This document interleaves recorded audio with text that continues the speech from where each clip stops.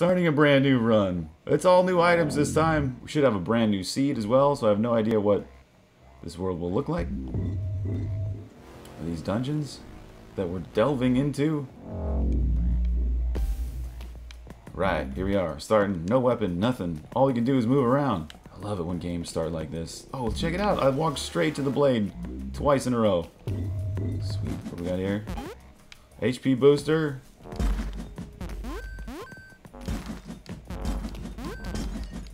Oh, look at that. That looks like a secret to me. Is that... oh, it is. It's a secret bridge to the other relic on this level.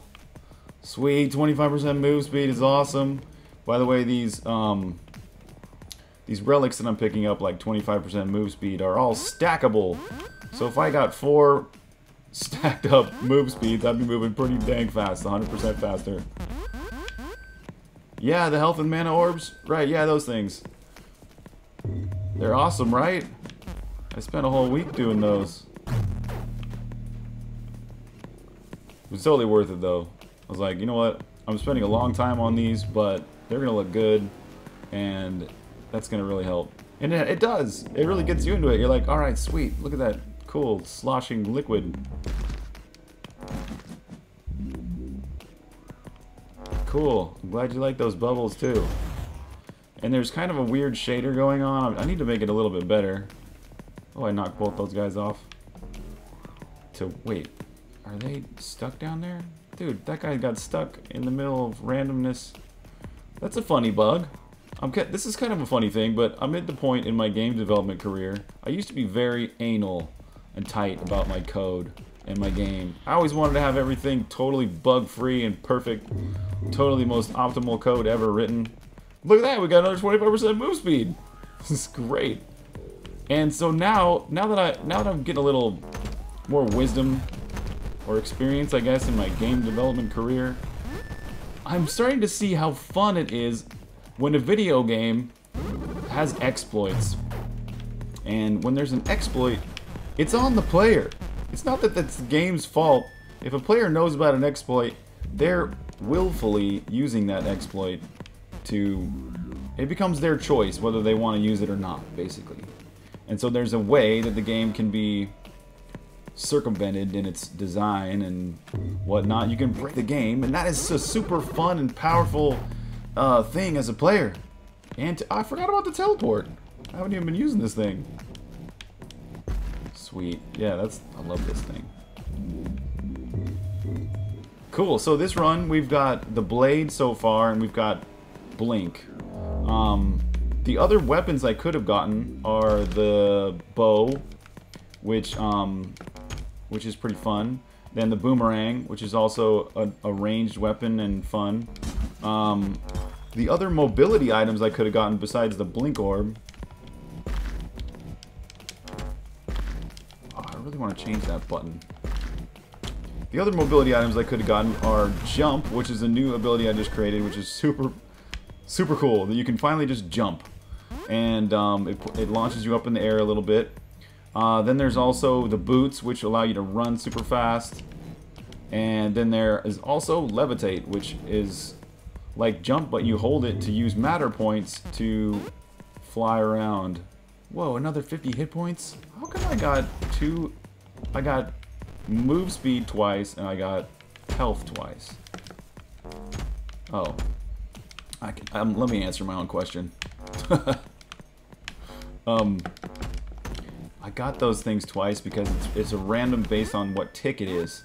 So whatever time stamp you hit that item and open up that chest, it will randomly decide what item to give you based on your timestamp at that current point.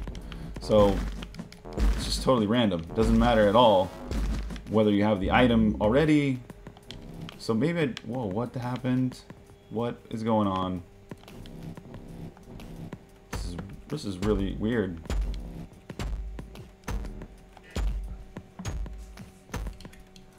Exit craziness. What happened? Where am I? Like,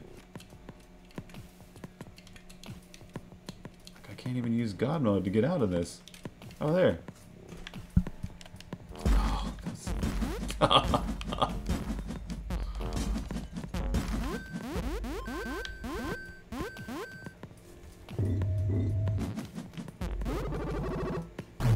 cloaks.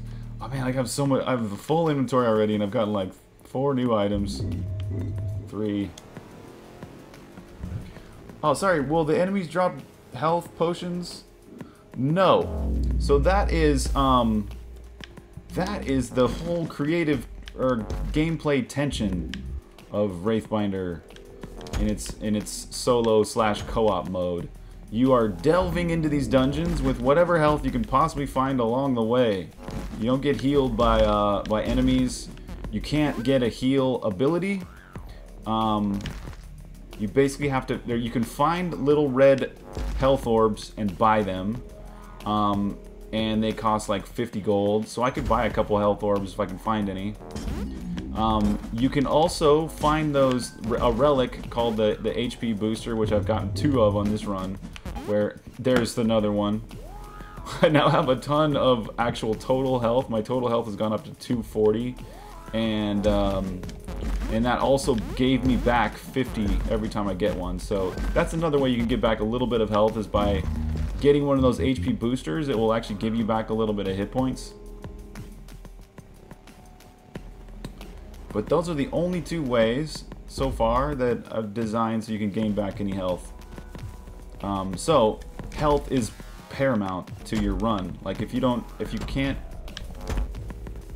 lose too much health, you die, and you go back to the ship and you start over, a new run. There's also a PvP mode to Wraithbinder. It's this arena, and you can fight in the arena, and everything works totally differently in that mode. So your health, you can get healed at these little mender things near your base, and it's just a totally different thing where you can fight in teams and everything. So PvP mode is a lot different than this dungeon crawling mode. Man, my character's fast. Oh, where was that boss at? I wasn't paying attention.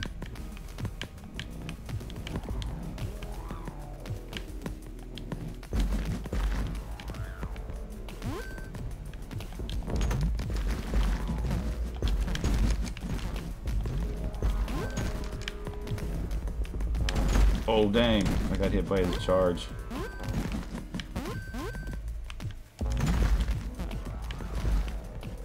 I have a shield.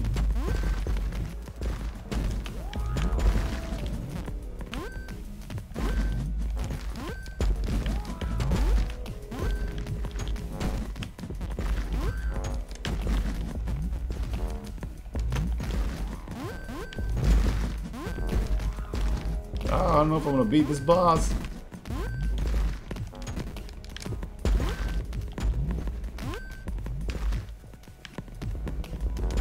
Watch out! Oh dang!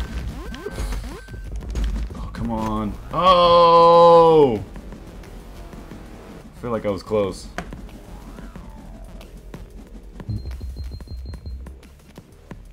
All right, that was fun. So yeah, you can return to your ship at will. But you still lose gold if you quit. Basically, if you save and quit, you lose like half your gold or half your light.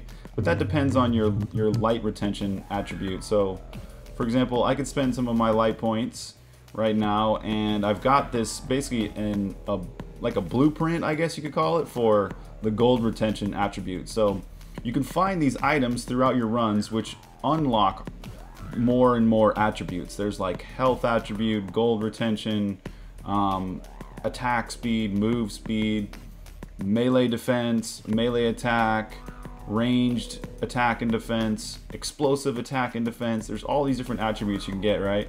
And then you can power them up with your light. So there I put some into my gold retention. I get 0.5% more gold retained in every run. What's up, J Novice? So today's stream, we did this new enemy, the Raz from Songbringer, and this is his 2-dimensional version, and here we have his 3-dimensional version. So the Raz enemy in Songbringer had one more feature I'd like to add, where he can shield himself by closing his eyeball.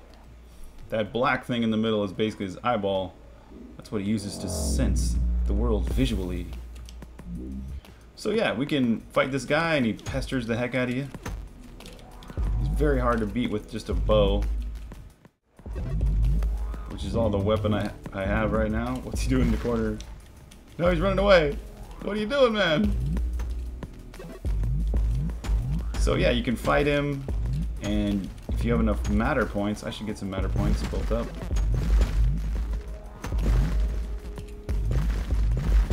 There we go. If I have enough matter, I can bind him as a wraith, so let's check that out. See what that's like.